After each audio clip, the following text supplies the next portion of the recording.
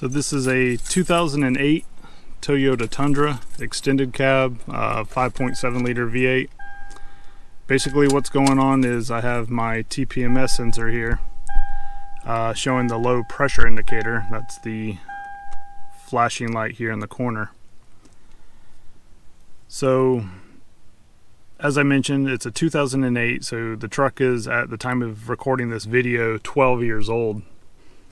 I went and had new tires put on the truck and the TPMS light was on, so I asked, I believe I was at Discount Tire, to go ahead and reset that light. Well, they attempted to scan the TPMS sensors that are in the tire, and two of them were not responding. So I'm assuming either they may have been damaged when putting the tire on, or the fact that the truck is 12 years old, that the battery in them has died. The other two sensors did show low battery, so I just figured, hey, it's a 12-year-old truck, I might as well go ahead and replace all the sensors. So in this Tundra, they run the 315 megahertz transmitter. So I had all four replaced, and when they went to reset the light, same thing. The light just flashed for about a minute and then stayed solid.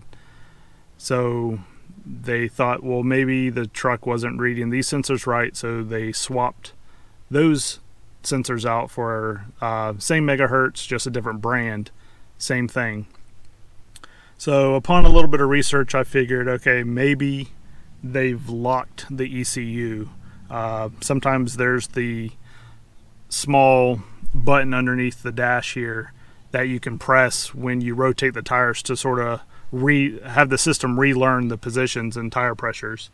So if you do that, it will lock the ECU, especially if the IDs aren't reading properly. So I had no way to verify if they programmed the sensors properly. Typically what you would do is take the old TPMS sensor, scan it, and then program the new sensor with the same ID. So unfortunately I had no way to verify if that was done because they threw away the sensors. So now we've replaced the sensors twice and this light's still on. So upon further research, I realized that we have the four sensors. You have a TPMS receiver and then the module itself. So all four sensors goes to the receiver, and then that is sent up to the TPMS module. So I'll show you what I've done to rectify this issue. So to gain access to the TPMS receiver, what you'll want to do is pull down the rear headliner. So there's going to be 4 pins, 1, 2, 3, 4, that holds this headliner up, and the TPMS receiver is held up right here by a 10 millimeter bolt. So here's the wiring harness for the receiver. I've already pulled it out. So basically the easiest way to do this is go ahead and remove this headrest, open up this glass window so you can look up, and then just slightly pull down, and you'll see it here. So you can get a socket wrench and take that out. But what you're looking for is this piece right here. This is the receiver. So this is what I believe is triggering that low pressure sensor, because the IDs can't read.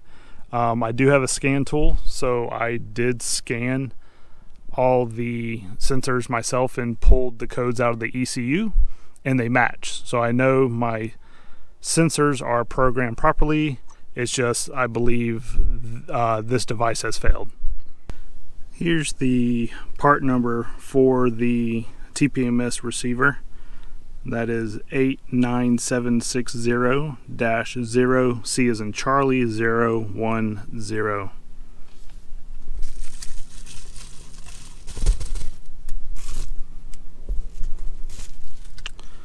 And that's it. So before I bolt everything back up, I just went ahead and plugged in the new receiver,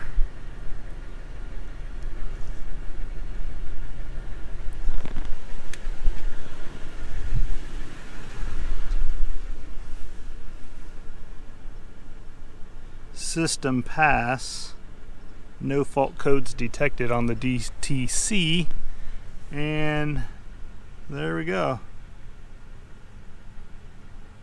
Light is now gone. Problem solved.